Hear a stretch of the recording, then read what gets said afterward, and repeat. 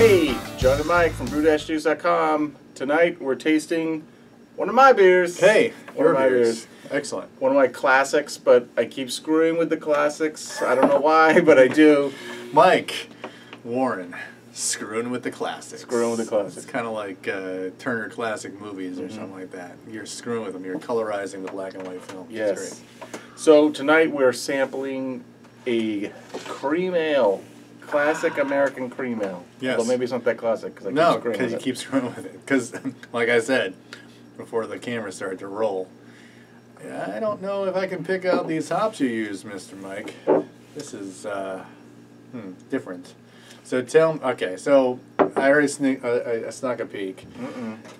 Flaked barley is one of the things you've added to this particular grain bill. So I can't remember the brewery, but there was an interview on the Brewing Network that they were doing with somebody, and one of the things that they made a cream ale, and one of the things that they did is they didn't bother putting corn in it. They didn't want to use flaked corn. They actually just used flaked barley to achieve a certain mouthfeel and just sort of lighten the body of the beer by using flaked barley. And I thought, well, I like flaked barley. I'm going to try that too. So I, just looking for inspiration, reasons to brew, and this is one of the beers along the list of sort of like recalibrating my equipment. So I thought, oh, that's right. Let me do this. Mash problem. Keep it simple, and see what I get, and see what flaked barley is like with a bunch of pills. And I'm like, well, this is just American two-row. Yep. Call it a cream ale, and then and ferment it. Okay. So, but I went back to my normal hopping routine for my cream ale, which is just all Liberty hops, with some at 60 minutes, 1 ounce at 60, 1 ounce at 15, and 1 ounce at 5. So Liberty hops, see, I was able to pick it out the last few ones. This is strong. Really? I think there's a very strong bittering component to this. Yeah, the bittering component is there. So how many ounces at 60 minutes? Just one? 1 ounce, keeping it simple. Right, and then you said at 30? 15. At 15? And then a 5. And then 5. So yeah. I mean, I don't find that Liberty has got a strong aroma. It's just really sort of an Americanized offshoot of some noble hops. That's right. And so it's got a little bit of a noble hop aroma quality to it. Yeah. But it's really not supposed to stand out either in malt or in hop. Just balanced and drinkable.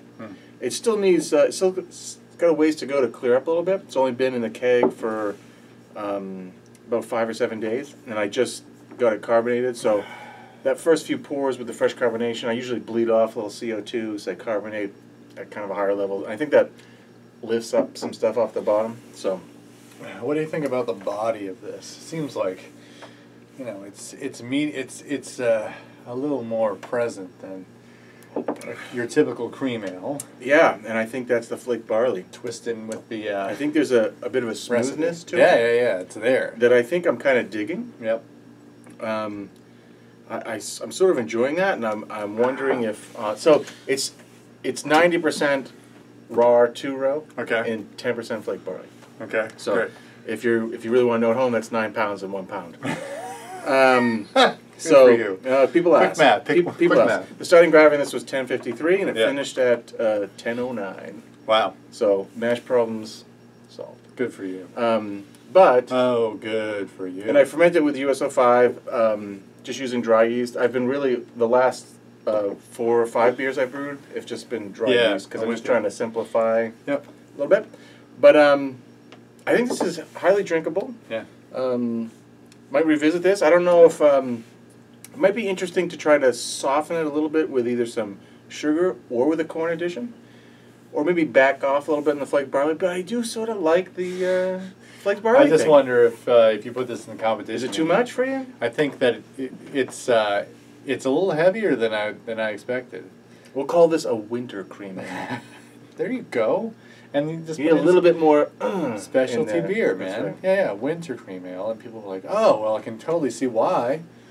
You should probably, what you do is also up the two-row too. We'll get the alcohol content a little higher. Get into the 5. Like an 8% cream ale. I don't know about that high. I was thinking more 5, 6, and then bring the barley to give that slick, full-bodied.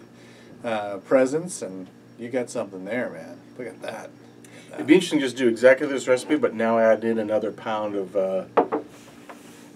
roasted barley and you'd have a dry stout. Really, yeah. And it's sort of like an American dry stout. There you go. Yeah, I could see that. We change that dynamic a little bit. Huh. There's something about the Liberty hops, though, man. It's not. There's the bittering is present. It just doesn't have the. I've had your cream ales before, and there's been more of a floral presentation to it, and it's just not here. I think that some of it is. This is something that I'm slowly thinking about and trying to research a little bit occasionally, but I think it's sort of the luck of the draw with the Liberty hops that you get at the time. Got it. And I don't know what specifically harvest these were, you know. I mean, and these guys are about 4% alpha acid, so that's sort of on the low side.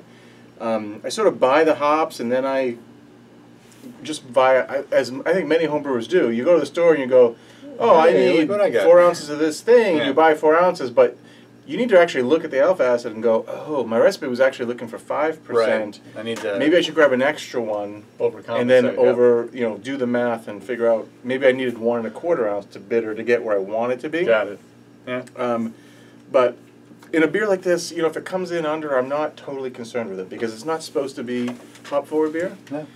I've heard of some people finishing their American cream ales with like an ounce of Cascade just to put that American hop aroma in it, but not in a strong way. No. But I think you're right. In the past, all Liberty, all the time for this has worked well for me. And I think you should stick with it. That is like your signature move. It's my move. Don't screw with that move. I know. I got to stop screwing with it altogether. Nice. All right, cream ale, dude. Sweet. So the big things for you were like, I got to figure out the mash thing. I got to make sure I get my gravity. Yeah. You know, and finish it through, and make sure I make a wort that's highly fermentable, and you got it going. Yeah. So what I do now is actually sit on top of the mash tun, my feet in the mash tun, stirring it the whole time. Don't say that. People will believe.